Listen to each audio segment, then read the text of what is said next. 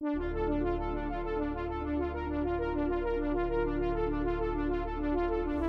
to Peeranormal, episode 14. We're going to talk about the Piri Reis map. I think that's how you pronounce it. We'll have a picture of it on the episode website. I'm sure if you're interested in paranormal stuff or alternative history stuff or ancient aliens, you're going to have seen this map before.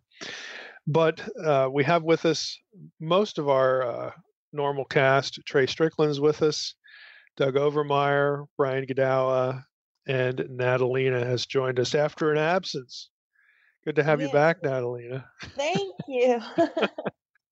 People were beginning to wonder, where is she? Well, she's back, so wonder no more. This time, this is going to be a less technical subject, which I'm sure we're all glad for. But we read several articles. I'm just going to give the titles again, as I usually do. One is by Gregory McIntosh. And this is something you can find online. Again, we'll have links to these on the episode page. It's called The Tale of Two Admirals, Columbus and the Piri Reis Map of 1513. Now, this is actually a summary that McIntosh wrote of really his book. He has sort of the leading academic work on this particular map. So rather than say, hey, let's read this book for the episode, it was really nice to be able to find a summary by the author of the main points in the book. So this summary itself obviously isn't peer-reviewed, but the larger work has been reviewed in peer-reviewed journals. And we had two of those reviews. There was a review by Thomas Goodrich in Imago Mundi back in 2001, volume 53. A second review by P.D.A. Harvey in the International History Review, same year, 2001, volume 23, number 4. So we had two, again, leading experts in cartography review McIntosh's work. So the summary, again, just saved us time. And then there were two other articles that I sent to everybody. One is called The Contribution of Piri Reis to Cartography, by N. Akmal Ayubi. The source is the Proceedings of the Indian History Congress, 1989. So it's not about McIntosh's work. This is about Piri Reis in general and his map back in 1989. And then lastly, another journal article entitled Piri Reis and Ottoman Discovery of the Great Discoveries by Savat, I think you say it Suchek or Susek. This is from the journal Studia Islamica, volume 79, 1994. So, the sources show us once again that here we have a subject that people out there on the internet, in Christian Middle Earth, that as I affectionately refer to it, or just, internet Middle Earth in general, they see this map referenced in Ancient Aliens. They hear or they read this map being talked about on internet websites, again, that cater to, sort of this, weird alternative history or ancient astronaut ideas. So this is a subject that people out there in the hinterlands of the internet think, wow, scholars are just so flummoxed and mystified by this map, and look at this great evidence for either alternative history or Atlantis or ancient aliens. And we got them now. And actually, no, not so much. This is something that's pretty well known in scholarship. For those who are listening that might not know what it is, the Piri Reis map dates to 1513. It was discovered in 1929, in a particular palace, the Topkapi Palace, when it was being converted into a museum. They discovered this map. It's actually only a portion of a larger map. We may get into that a little bit later. But the map, I'll just give you the size. It's 35 inches high by 25 inches wide, so it's decent size. It has place names on it. It has inscriptions on it. I'm sure we'll be talking about those. And some, once this sort of got out into the wider world, that was the 1920s, give it 50 or 60 years, and it's discovered by alternative, historians, alternative writers, the most famous of which was Charles Hapgood. who came out with a book called Maps of the Ancient Sea Kings in 1966. And he popularized this map as, in his thinking, a map of Antarctica before it was ice covered. And that led to all sorts of speculations like, oh, the original map, must have been written by people from Atlantis or made by people from Atlantis, or they were given advanced knowledge of Earth's geography, from tens of thousands of years ago by aliens. Extraterrestrials are the ultimate source of this. It got picked up by Erich von Däniken, for instance, again, that as part of his argument for ancient alien visitations. So this map, again, has sort of made the rounds on the internet. And we should probably say something about Piri Reis himself before we just sort of throw it out here topically. His actual name was Muhyiddin Piri. He was an Ottoman. He was a Turkish admiral, born scholars disagree, 1465, 1470, somewhere in there. He later gets promoted to the rank of Reis, Reis, hence the name Piri Reis. It's a term that means admiral. And he was an Ottoman admiral during this period. He spent a lot of time, sailing in the Indian Ocean, in Egypt. Again, if you look at the dates, the late 1400s, the 1500s, this is the age of discovery in Europe. And one of our articles, makes, note of the fact that the Ottomans sort of just poo-pooed, discovering other worlds, and they were very insulated, because of the Islamic kind of approach to the world. But here was an exception. And, because he was an exception, he made significant contributions to his countrymen, and also just more generally, in the wider world through his own explorations. But throughout his career, Piri Reis collected charts and maps, and he sketched maps and islands and coastlines that he visited. He actually assembled a whole collection of them into a book called the Kitab-i-Bahriya, which is Arabic for Book of the Sea. And in 1526, he presented a version of that book to Suleiman the Magnificent, who was the Sultan who reigned 1520 to 1566. He eventually had a falling out with the Sultan and wound up getting beheaded, which was sort of an ignominious end. He was almost 90.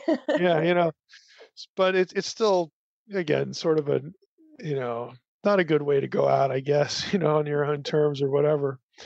But he was well known, highly respected. Again, he runs afoul of the Sultan.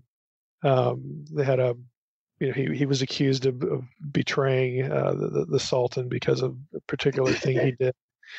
But he had a long history. Again, an important figure, and we know him because of this map.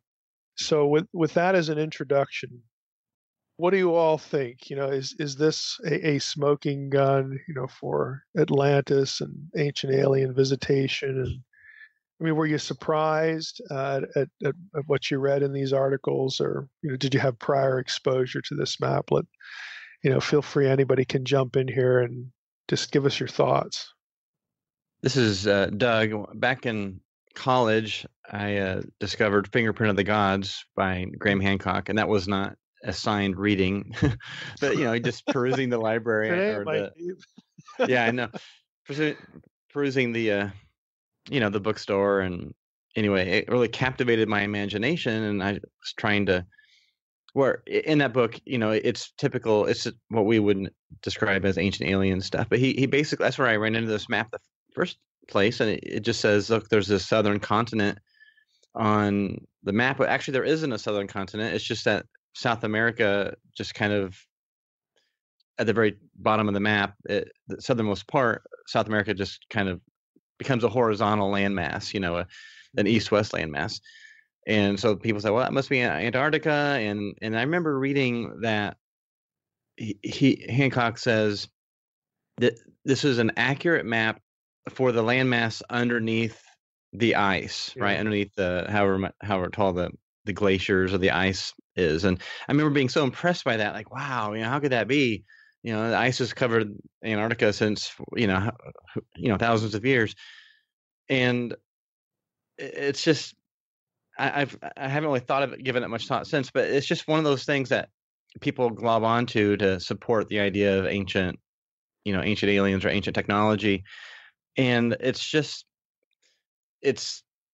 not what it is. It's not like you can make any landmass look like any, it's not Antarctica. It doesn't actually look like the landmass of Antarctica.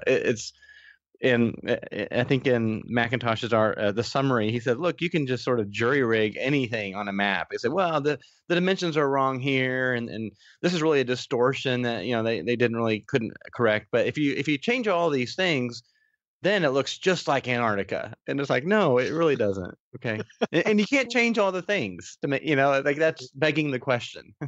Yeah, Doug, if I could piggyback on that, just quoting from McIntosh, I've got that he talks about how Hapgood assumed that the original source maps that he was drawing from, resulting from an ancient survey of Antarctica, were accurate. So he assumed that the differences between the depictions on the Piri Reis map and the depictions on these accurate but unknown source maps were the result of copying errors made during the compilation.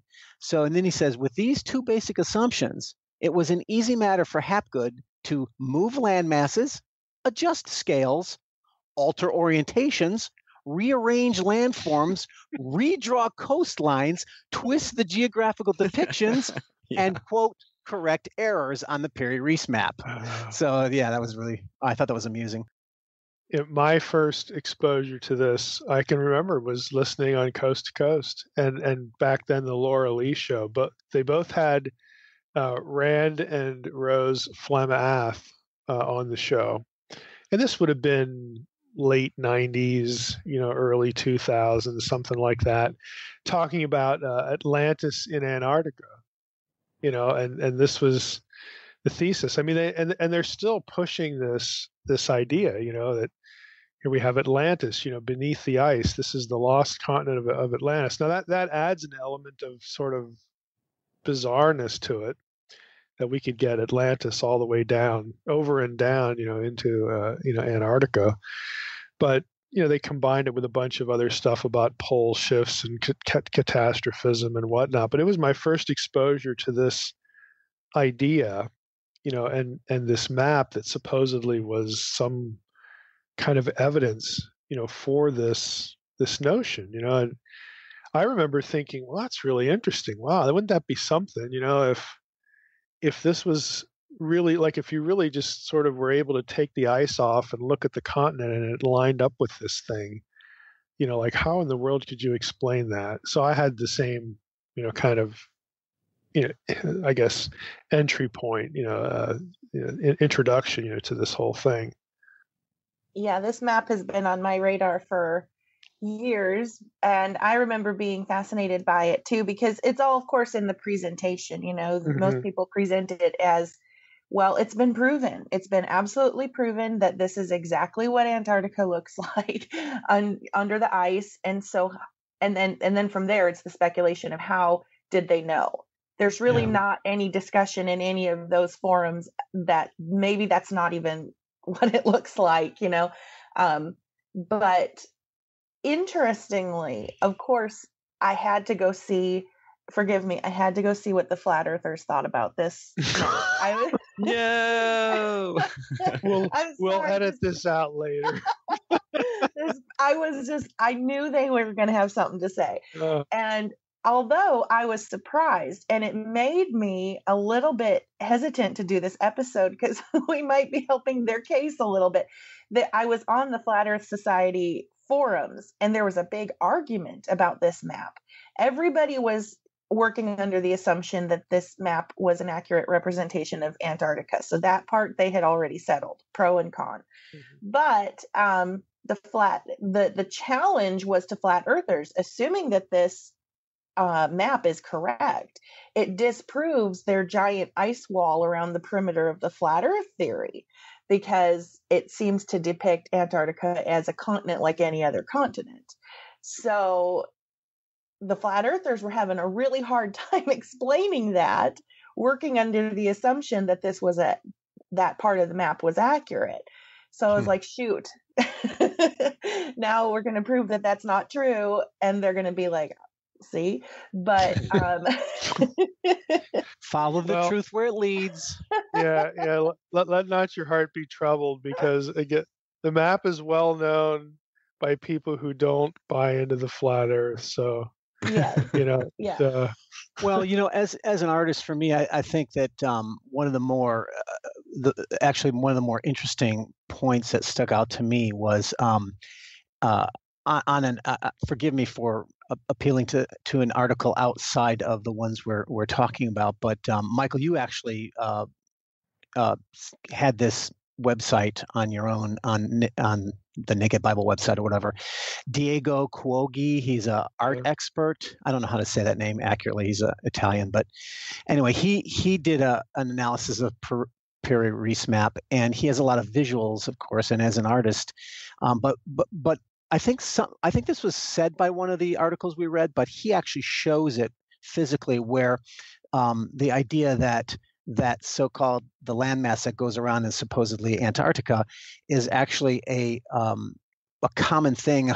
First of all, you've got the end of the map. He didn't have any more paper, so if he wanted to keep sort of showing the rest of the landmass, he had to spin it around, sort of thing, twist it around. So it's actually, he shows how it follows the edge of South America, and it's just been warped in order to fit within the map, which is something that they've done as well, and that to me was the most fascinating explanation for it, because it made sense, and it also visually does actually match. I mean, relatively speaking, but so we'll put a link to that. Yeah, he believed in a globe. So the Ottomans actually believed in a globe. They actually created globes based on his maps, because hate to break it to our flat Earth friends, but I thought it was interesting that where the people misdrew the southern part of South America, but I thought it was interesting that it was widely believed that there was a southern continent in the ancient world, going back to ancient Greece, just because they needed something to balance the globe, balance the Earth, and that makes I can see the logic sort of in a pre-scientific era. That there's all this landmass in the north. You probably need some landmass in the south, and so it was commonly assumed that there would be land. The globe would spin because of imbalance. Yeah, right. So they made that simple assumption. But you're right. One of the articles does point out. I think it's the one on the contribution of cartography or something like that. But I don't know. Maybe it's one of the other ones.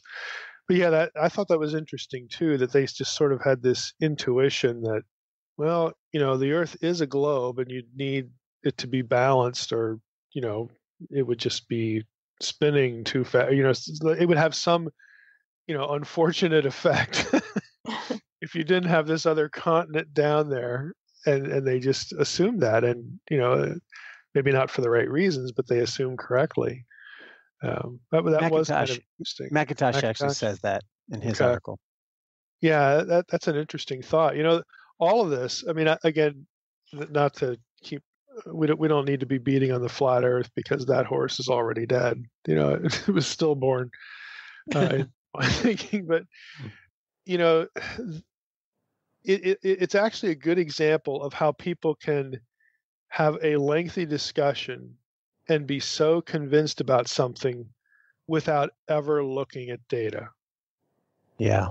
And in this case, it's not just them; it's the Atlantean guys and the ancient astronauts. Because another thing that McIntosh points out is you have to ignore all of the inscriptions on the map, right? Yes.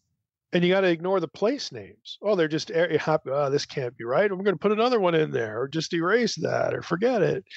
You have to ignore a pile of stuff that's actually on the map.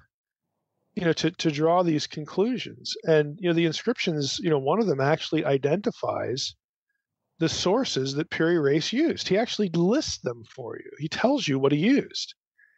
And it's like, it doesn't make any difference at all to people who want to use this as a point of evidence for whatever crazy view they're articulating.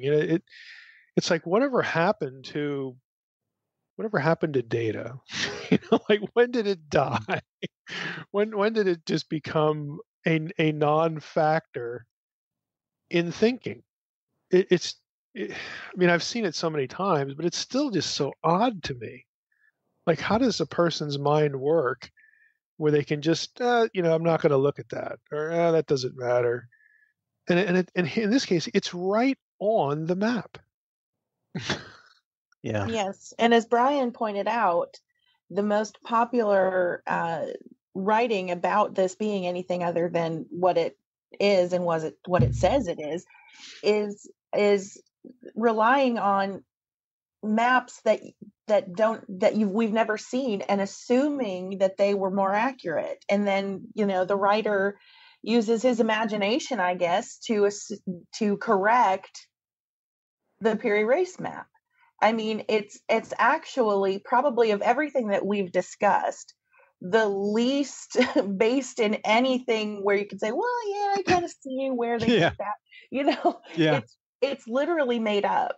It's absolute like fiction where this comes from, because it relies on something that doesn't exist to prove your point. Mm-hmm. It's fascinating to me. Yeah, it's not just pareidolia. It's like imagined pareidolia. Yes. Well, I think related to the sources, I think one of the things that these reviewers brought out about Mackintosh was that Mackintosh actually, the new element that he brought in was that he showed how, in particular, the Piri Reis map was drawn from Columbus's second voyage, not his first one, I guess. And so originally they thought it was the first one, and he kind of showed how no, it's based on his second. I don't know. I don't remember how, but they show some of the commonalities between the two to make that point. And one of them was there's the island off the coast, Hispaniola, I guess. That it's the same. It looks the same and has the same orientation as what they thought Japan was, at least on Columbus's map, and they called Japan, I guess, Chipango or something.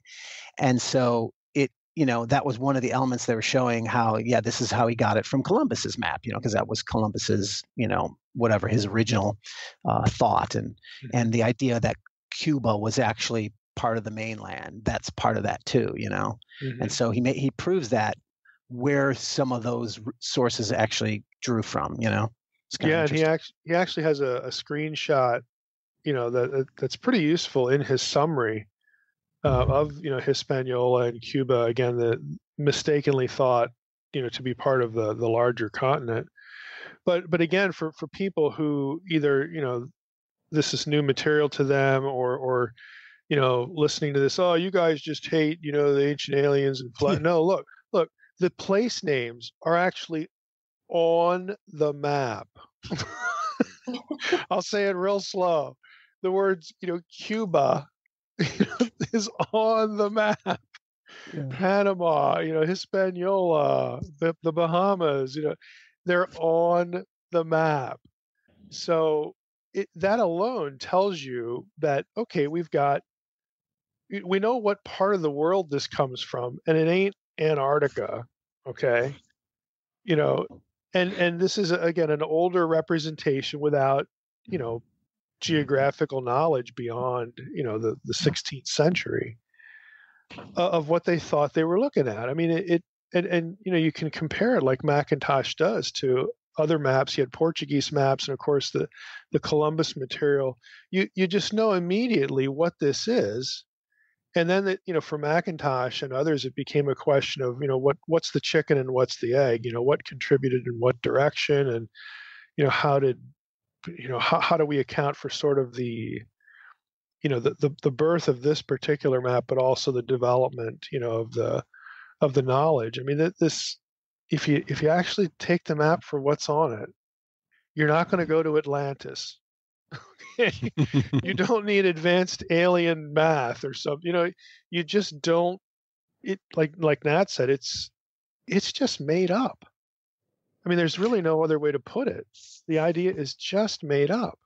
I found myself kind of in awe of these map makers, Yeah. on their boats, and they have a Yeah, could you compass. imagine that? I mean, gee, Manetli, so how impressive Columbus gets criticized so much today, but I mean, man, these guys were really good with at just how brave are these people, and then they're able to draw a map from their boat and their compass and whatever else they used. And even Piri Reis, I mean, this poor guy, he just loved maps and ended up being not a very good military admiral apparently, but he was smart too. I mean, that's the thing. This guy was brilliant, and his work has sort of been bastardized to promote something that's not there. Yeah. And Yeah, that's the the end one of the show. no, well, the one no, I have a question, a bigger question to throw out then, but the one I think it was Macintosh again. He talks about, they used a magnetic compass to do this, and then they used Dead the Rec. technique of dead reckoning, which I'm not. I don't sail or do anything like that, so I'm not quite sure, what that is. But I'll just read the Wikipedia thing here. In navigation, dead reckoning is the process of calculating one's current position by using a previously determined position or fix and advancing that position based upon known or estimated speeds over elapsed time and course. You know, not only do you have to be smart to do that, you got to have an amazing attention span Yeah. to do something like that. And we can look at the result and say, "Oh boy, this just doesn't look anything." Comparing it, to modern, uh, methods, and now, of course, even satellites. But I'll tell you what, for them to get anywhere close, just being on the ground or in the sea, and this is how they're doing it, Yeah. taking a point out there in the horizon, and then like counting and recording the time, and then when they're on top of a feature, trying to represent that in 2 dimensions. I mean, that's just, it's kind of staggering. I agree with you. Like, I mean, if we were, just imagine if you got tasked to do this just as like a science experiment. I mean, really? Yeah, good luck. Right. I'll take the F right here and now. Yeah. I don't need the humiliation on top of it. Yeah, it's quite remarkable. So what? Go ahead. Somebody was going to jump in there. Well, I just want to say I found myself really that soul crushing sadness sometimes you get. I found myself really sad reading these articles. Like, man, how how how confused, how wrong people are about this map, and how what a wonderful tool this not tool, but what a wonderful snapshot of history. What a memorial this thing is to so many really brave and brilliant people. And I found myself really sad, and I thought, man, this Charles Hapgood, who sort of popularized it in the I think 60s or 50s, that it was an ancient aliens map basically. And I was looking at some of the other things that he wrote. I didn't know who he was, Charles Hapgood, but I mean, he wrote a book called God Within You: A Testament of Vishnu, talks with Christ and his teachers through the psychic gift of Elwood Babbitt, voices of spirit through psychic experiences. I mean, so this guy has an agenda, and those are a little bit later after he became sort of popular with this Piri Reis map book. But his worldview is not a good worldview that maybe we should be paying attention to. But it really does segue perfectly with the ancient aliens and their Graham Hancock, and that whole perspective that sometimes Christians are taking and trying to run with also. And I think we just need to consider that his perspective is so off. Get to the root, like you said, get to the root of it, and look at some data points before you assume what he's saying about this map was correct. Yeah, you just have to really, I think anytime you examine something that's presented as a quote unquote scholarly work, if it points to ancient aliens, if it points to Lemurians or whatever, you can usually back up a few steps, the person who's presenting that argument, and find that they had the pre-existing worldview of those things, and therefore what they're pushing will go in that direction. And you're right, Doug. I had the same feeling as I was reading this of like, this age of discovery that was happening during this time when these maps were being made. And it's kind of like a romantic feeling, like they're just discovering all of these things that were previously unknown, and reading about, charting all of these unknown areas and creating maps and then presenting them to the Sultan. Just think of what all of the things that these people went through to provide us even now with this information that was previously unknown. As a side note, I think it was kind of funny because I was reading about these sultans, and I think it was in one of the reviews, but Macintosh refers to Sultan Selim the Conqueror, and I think it was in one of the reviews where it said that's a bad translation, and actually he was known as Sultan Selim the Grim or the Stern. And that made me laugh for some reason, because history, knows him as a conqueror, but really he was just known for being moody. Yeah, they didn't appreciate his map. He's like, yeah, whatever, go and conquer the city. Poor guy. My life's work, But yeah. Well, go ahead, finish that. Oh no, just what all I was kind of trying to get at was, these are real people who went through incredible experiences to create these maps, and leading up to even being beheaded at 90 years old, and then how flippantly we treat these things. Yeah, it's impossible to appreciate them, and their legacy when honestly you take their work and just make nonsense out of it. Mm-hmm. Doug, you said you felt this was a soul crushing experience. Well, welcome to my every week. Okay? Yeah. Because I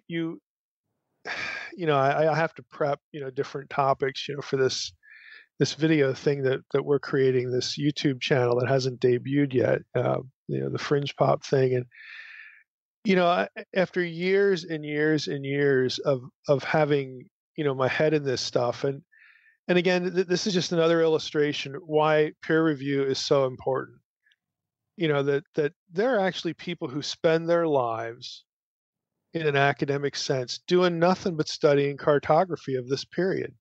Not just cartography in general, but like a few decades in Portugal. They have literally looked at everything. They've translated all this stuff. There are people out there like that in every discipline, and you have to be able to find them. And when people publish stuff, those are the kind of people you want looking at it, to saying, okay, you got something here, or no, you missed this, or good grief, you're way out in left field over here. You just need people with domain knowledge, really deep domain knowledge, to evaluate things. And the internet just by and large lacks that. So you have all these this convergence, this perfect storm of problems. You have people out there studying quote unquote stuff, and they are putting forth real effort. I mean, there are people who devote a lot of time to studying lots of different things, and they could be hopelessly wrong and never know it because they don't have exposure to, academic material, because it's not just released on the internet. And again, you have this maelstrom of factors that just leads to all sorts of craziness and nonsense. And so you get, again, my experience is, I'm not exaggerating, like every week, I'll be looking at one of these topics and thinking, what a mess. How there's so many people who are swallowed up in this idea, and many of them are Christians who just take an intriguing topic or a controversial thought, and then they Christianize it, they baptize it, they marry it to the Bible because they think they need to for whatever reason. And this is actually a good illustration, because this is the age of discovery. This is when and by virtue of what Hapgood's writing, that fits in very, very well, his worldview, with theosophy, with spiritualism, with all this, oh, the Eastern mystical stuff is better than the Bible, because and that all goes back to the Vedic, translating the Vedic material and finding out that in terms of its chronologies and its king lists, it predates, the Bible, and there are places here that the Bible doesn't mention, and these places are being discovered. These documents are being discovered. People are being discovered in places that the Bible doesn't comment on at all. And you've got the 17th, 16th, 17th, 18th, 19th century. You've got 400 years of what in the world do we do with all this stuff? How do we process it? Again, all these discoveries, and on one side, you've got people that this is a great time to be alive because I'm going to destroy the Bible with it because the Bible doesn't comment on this stuff. And on the other, and you throw in Darwin there too, and the before Darwin, the birth of paleontology and geology. You throw all this stuff into the blender, and then on the other side, you've got Christians thinking, "Good grief, I got to find this in the Bible somewhere to save the Word of God." And it's out of this milieu that you get crazy racial theories, you get lost continent theories, you get lost tribe theories, you get bizarre interpretations of Scripture, you get everything that you have in Christian Middle Earth. Okay, this is the pool from which all of that springs, and it just takes different forms. You throw in Lovecraft with horror writing, the idea of other worlds. It's all there. There isn't a single element of ancient astronaut thinking that you cannot find in this period. Not a single one. It's all rehashed stuff. And people out there in the internet, they have access to that because it's public domain. They're operating from a conspiratorial mindset. Well, we really haven't learned anything new in the last 200 or 300 years. It's all been like a conspiracy, to cover up, what used to be known. It's just this weird, amalgamation of, suspicion, suspicious thinking, poor thinking, lack of data. That's what it is.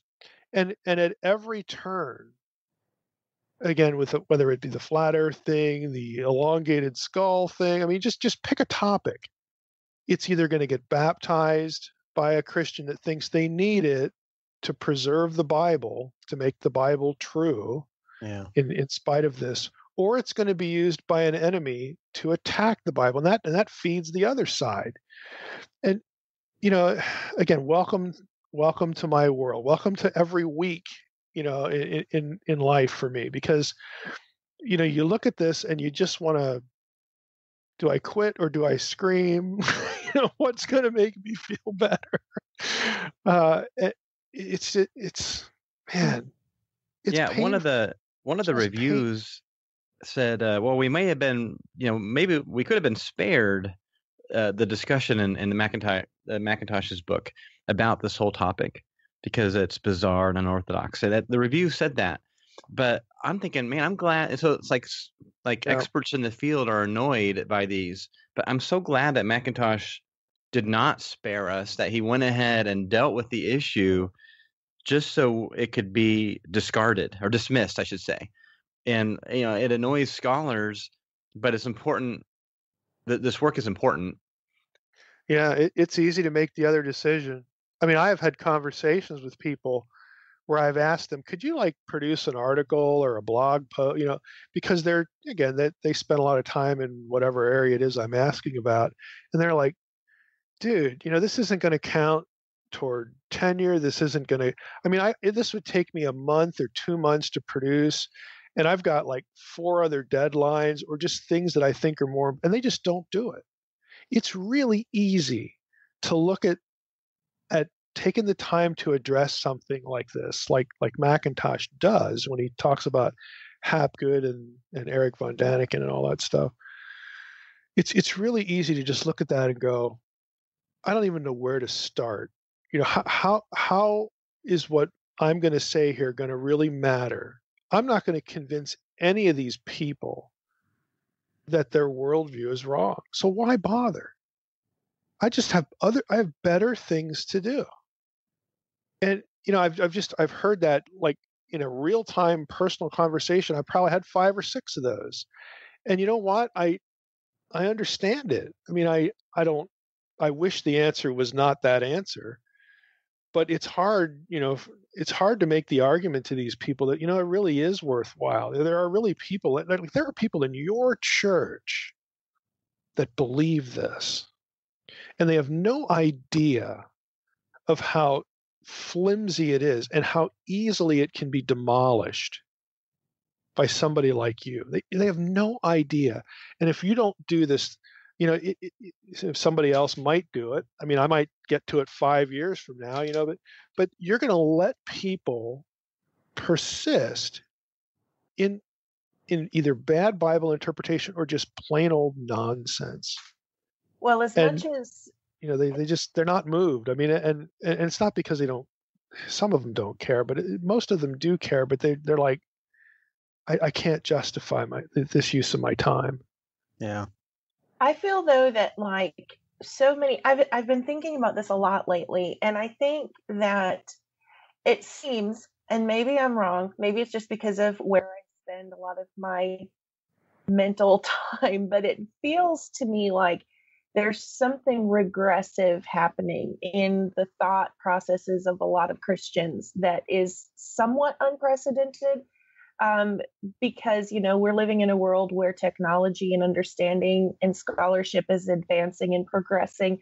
And simultaneously, there's this regression of thinking amongst of Christians. But I feel like, whatever topic you want to choose from the list that you just provided, it's willful, because just as much as there's horrible information on the internet, there are people like you and like Macintosh and like other people who are scholars who do get sufficiently frustrated to actually, provide real evidence that these theories are incorrect. And that's also available to the public.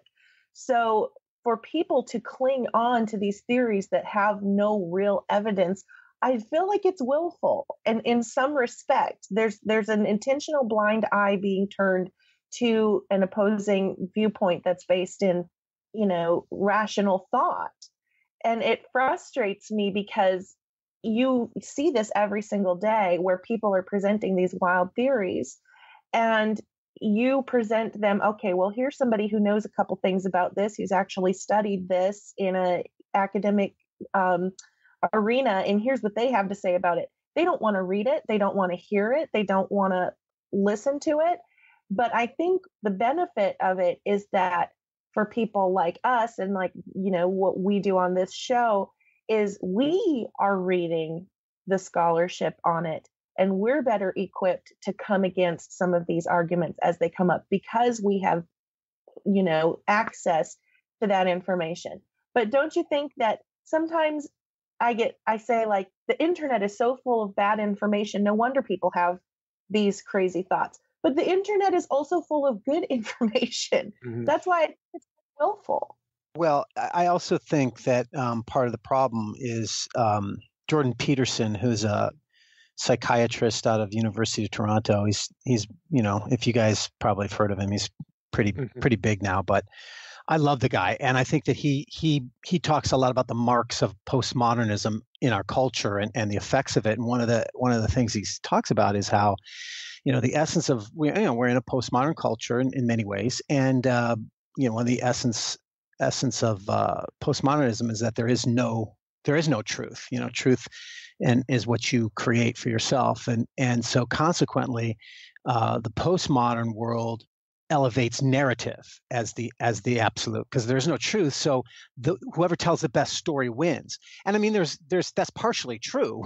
We're story creatures, we're narrative oriented, but they focused on maximizing the narrative at the expense of truth and facts, right? And so that's why they're very good at it.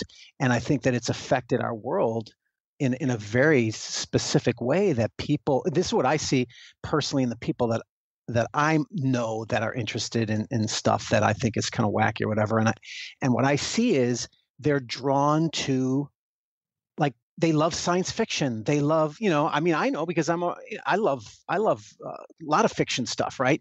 But I can see this love for good, great, sensational storytelling. The more it's like a movie, the more exciting it is, Yeah. which also places us and I was just thinking about this today, in fact, just this morning.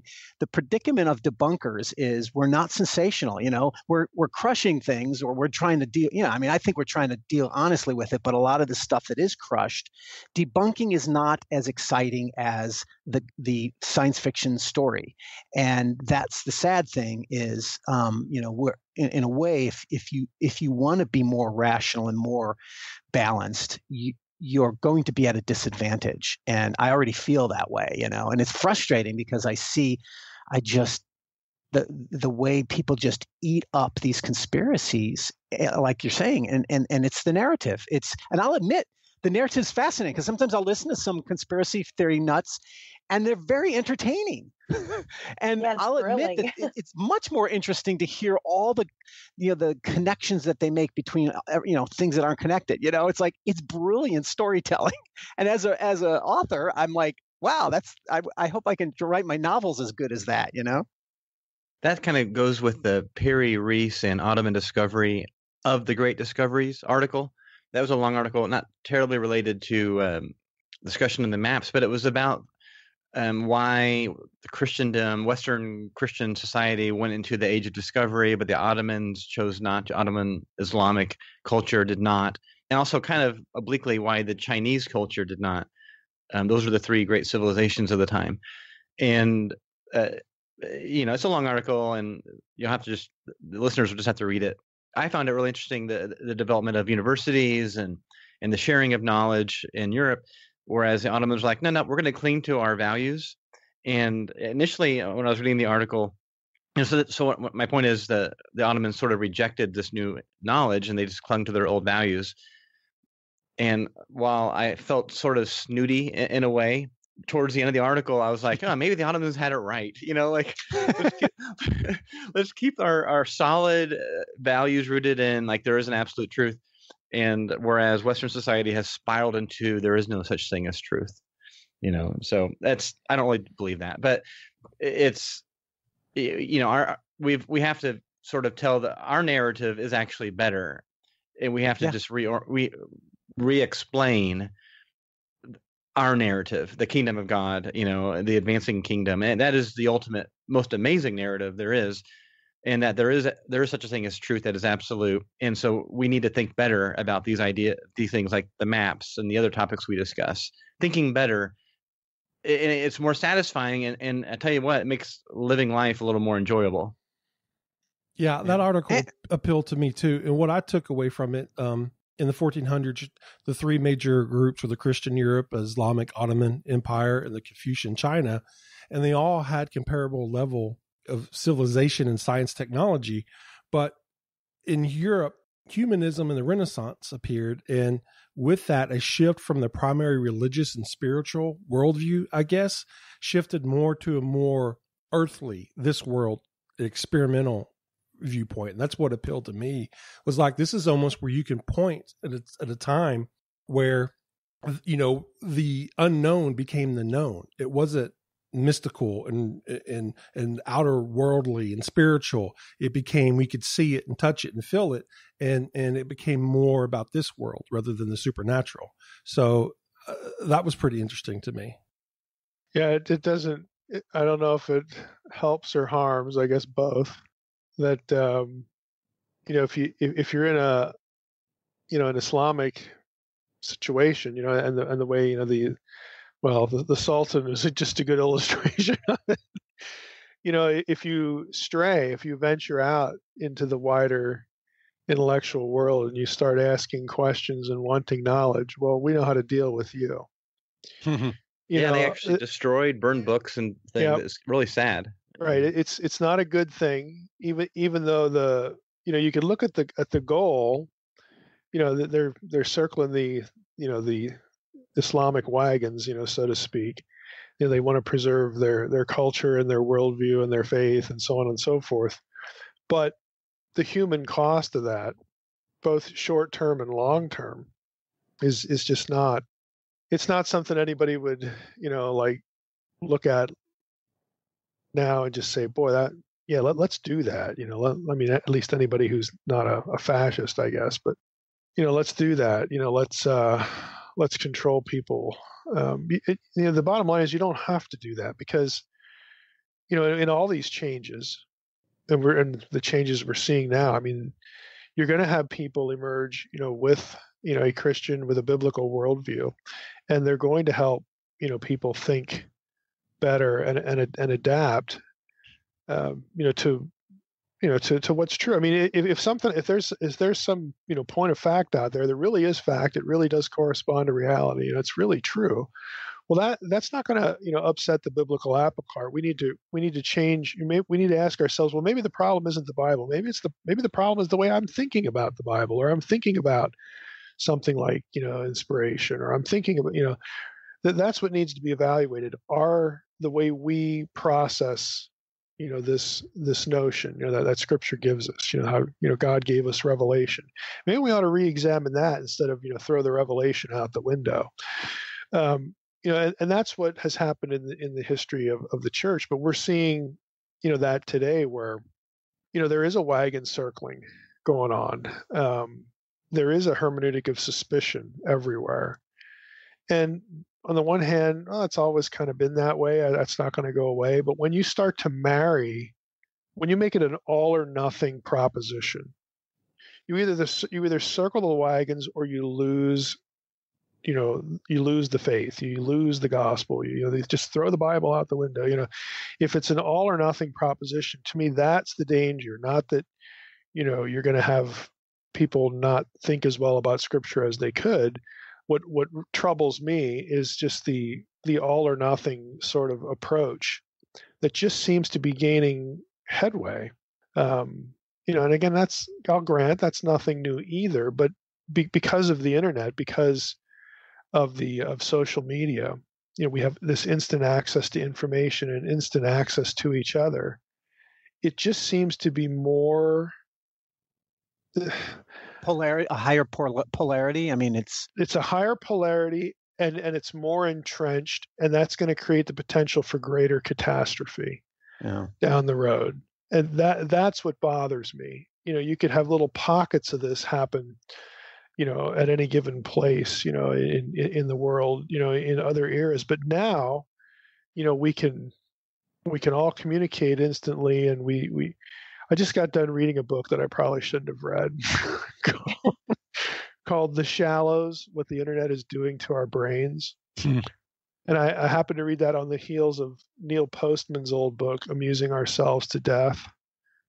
And another one called the Death of Expertise. I mean, I shouldn't have read this stuff because it wasn't good for it wasn't good for my emotional welfare.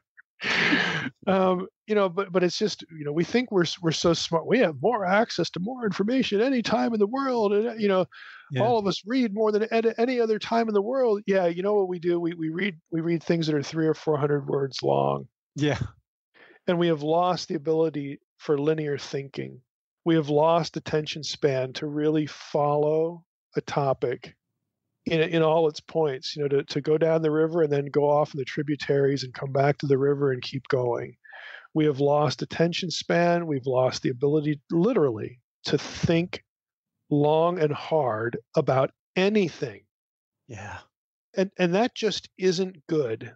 So we get this suspicion that we're just so smart. Oh, we know so much. I read, 10 blogs today, Yeah, you did. But can you think at all? Yeah. And it even the medium itself is designed to distract. You read a web page, how many links are in there? You go off and visit here, you visit there, and you never actually finish what you're doing. And if you do, it's 300 or 400 words. Wow, boy, that covered it. It's designed to be distracting, and it's designed to fragment your mind. And we've got this cumulative effect of that, plus the social media, plus the immediate access, plus, we're not even talking about TV, this on demand, and we really are impressed with ourselves. We're a world of experts, and there isn't an expert among us. It's a situation. There's no place to get facts. I mean, you spend most of your time fact checking, but where do you go to get the facts? It's everybody's opinion. Another website. It's hard. Yeah. I should be crushing my own soul, not the soul of everybody else. Soul crushing should be a private thing. Okay. But I don't want to rehearse what I said 10, 15 minutes ago, but Lord help us, because we're not capable of fixing this ourselves, to be just blunt about it. We're just not. We're just not. And the Lord's going to have to do something to steer the ship, put it back on course, and that might not be real comfortable, but we're just not in any shape to do it. I think, and I look at a topic like this, and boy, yeah, I think it'll be generational. It'll be generated. We didn't get here overnight, and we're not going to fix it overnight. It is a generational problem that requires a generational solution. But I always think about Christians, the larger Christian world, like we should be the ones who are leading the way, toward doing things better, thinking better, helping people through discovery and technology and science and medicine, all this stuff. We should be at the forefront of all of it. But when you get this circle the wagons thing, you can miss generations of all, and that you can emerge with something wonderful on the other end, but you lose generations, you lose people, when you do that. And it's a troubling, sort of thing. But the good news is, hey, the church has been here before, and frankly, in worse situations, and somehow, it emerged on the other side. Because our narrative is better. Because our narrative is better. Our narrative is better. And there are elements missing from the dominant narratives of today that are just part and parcel of the human heart, the human condition. And eventually humans will know that. They'll detect it. They'll feel it. But again, this is a generational kind of thing. But I'm still stubborn enough to think we shouldn't be surrendering the ground, but we are. But we shouldn't be. That's the tortured soul that I am. Here we go. But again, I do look at this topic as just illustrative of kind of the worst kind of thinking and the worst kind of situation. I didn't know it until I read McIntosh's article, and some other things. I had an inkling that there's something more to this. And then, when I found McIntosh's book and then this summary, it's like, okay, this would make a good, topic, as awful as an illustration it is, because there are other topics we've covered that are like, well, there really is something going on here that's really worth further inquiry. In this case, no, this is nonsense. Other topics we've covered aren't nonsense. There's really something to ponder at. There's this little kernel of something that's really worth putting some time and thought into it. But yeah, this one's not so much the case. But any of you have any parting thoughts to cheer me up? Yeah, this is good. Now, I think that in terms of trying to see, what can we do? And I think part of the answer is for us to really, we need to build communities of like-mindedness, because that's where a lot of this stuff grows, good or bad. It's through communities who share the viewpoint and model the way that they want to live, and which is another good argument for having a Naked Bible Conference. Is for us to unite like what we're doing here on the show, but really seek out community where we can model and reinforce the more deep-minded thinking, the more balanced approach, or what have you. And as the community builds, if we can build that presence, it becomes a voice that can be more effective than just us as individuals. And so that's why you have to have a Naked Bible Conference. To add this one element to it, I mean, you could look around the wider church, where they're doing things like that, and they're not surrendering ground. They have good thinkers, but this is Middle Earth. This is Christian Middle Earth, and I look at Christian Middle Earth, and as much as it discourages me on a daily basis, I can't look past the potential. Mm-hmm. Again, these are the people in the church that just care about content, and it might be crazy content. Okay, I'll grant you that, but they're not just sitting on their butts, and totally passive, and it's not a cultural thing. I mean, they want something, out of it. They want to learn their Bible. There's so much potential here, not only for people who love content, but actually who want to do boots on the ground kind of ministry. That I can't get past it. I wish I could just look at it and just, I'm done, but I can't. And it's for that reason. So yeah, for what we're doing and, Naked Bible kind of stuff, this is our mission field. I mean, I hate to put it that way, but this is our mission field. It's not one that most are going to bother with, which I think is really unfortunate. But you know what? They're going to do a good work somewhere else, and we're going to try to do something here. We don't know what it'll be, but that's just, again, how that's what floats around in my head, about the whole thing.